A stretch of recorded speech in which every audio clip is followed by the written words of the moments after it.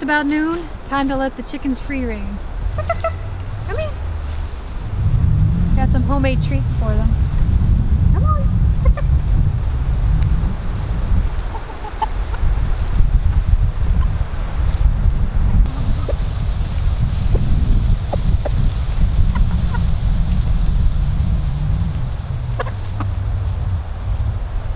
So I just wanted to do a quick Q&A follow-up to our previous video, which was on hen saddles.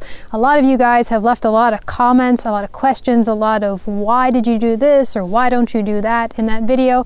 And when I see a lot of comments like that, it means that I'm not doing my job in answering those questions in the video. Of course, we had a lot of chaos going on during that video, so it's kind of understandable, but in order to remedy that, we're going to do this quick Q&A to kind of answer some of your questions. All right, so the first question that we get is, man, that rooster is mean. I couldn't even watch it. He's super aggressive. Now, when I use the term aggressive, I did not mean that the rooster is aggressive towards his hens. What I meant is that the rooster is an aggressive mater. And because we only have a small ratio of hens to rooster, we only have 5 hens to 1 rooster. The ideal amount is somewhere between 10 and 12 per 1 rooster.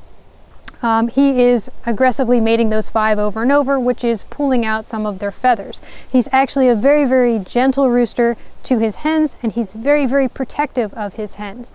What you guys saw when I put the birds in there with the aprons on and he was jumping on their backs, he was not being aggressive towards the hens. What he was doing is trying to protect his hens. He was trying to pull the aprons off. He was trying to figure out what was going on. If he were actually trying to attack the hens, you would have seen a big bloody mess. You saw that I stood in there and I watched and I observed for a little bit, trying to figure out what was going on. That's what was going on. He was not being mean to his hens, but I was there just in case that ended up being an issue. That was not the case here. Next question, why keep a rooster at all? Well, here we are trying to be self-reliant and self-sustainable. In order to do that, we need to have livestock that is self-proliferating. In order to have self-proliferating stock, you need to have a male or a rooster in the case of chickens. If we did not have him, then we would not have babies in the spring, which means we'd have to continually be ordering from an outside source. On top of that, we like to allow our chickens to free range in the afternoons. We have a lot of predators here, especially red-tailed hawks.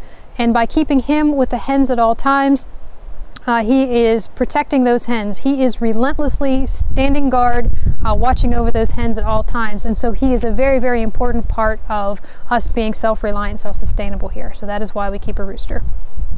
Why not separate out your rooster? A lot of different farms like to keep their roosters separate from their hens. They feel like this is gentler on the hens themselves.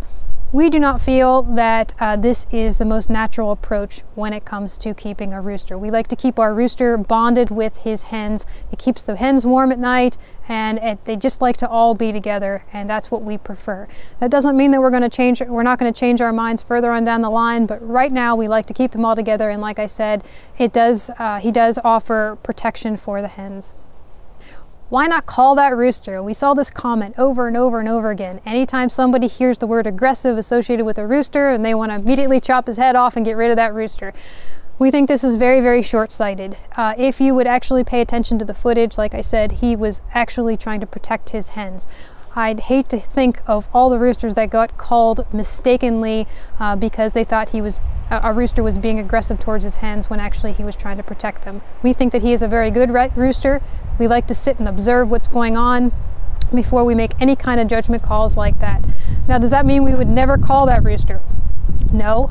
If he would ever become aggressive towards them where he was drawing blood, or if he was aggressive towards us where he was drawing blood, then yes, we would get rid of him, but not until we had a replacement.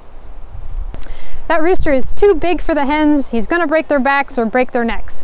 Actually, that rooster is the same age as those hens, and he's actually the same breed as those hens, with the exception of the Cochin. Why hen saddles at all? They're not natural. Now, this is something that I completely agree with. I actually think they look kind of silly running around with their superhero capes on. It kind of gives me a little chuckle. Kind of like little dogs wearing sweaters. I just don't think it's natural. But in this particular case, and in the case of little dogs wearing sweaters sometimes, they do serve a purpose. This particular case, it is helping to prevent their feathers from being pulled out. It is not the ideal solution in this particular case. It is the short-term solution until we get more hens. Follow-up to that is, why don't you just get more hens? We do have more chicks on order. They won't be here until next summer. We are going to breed these guys out in the spring, but until then, we needed a short-term solution. Some other people had suggested, why not just bring some adult hens onto your property to even things out a little bit. In a lot of different cases, that's something that you might want to do on your farm. For us, we don't want to do that. We don't like to bring an adult hen onto our farm because it could introduce diseases that we don't want on this particular property. Also, we don't want to breed out different types of chickens other than just the Dorking. We want to stick with just the Dorking right now. So bringing those on, they would just be an extra mouth to feed, and that's not something we want to do right now. So as a temporary solution, we are using the saddles. Why not get a tighter fitting saddle? A lot of other people have seen on other channels or on other websites saddles that will wrap around the chest.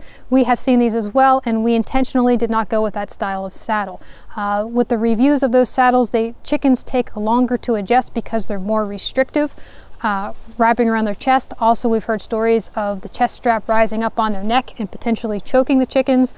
That's not something that we want to have done. The type of saddle that we chose is the least invasive one that allows them full range to do what they want to do. This means dust bathing as well.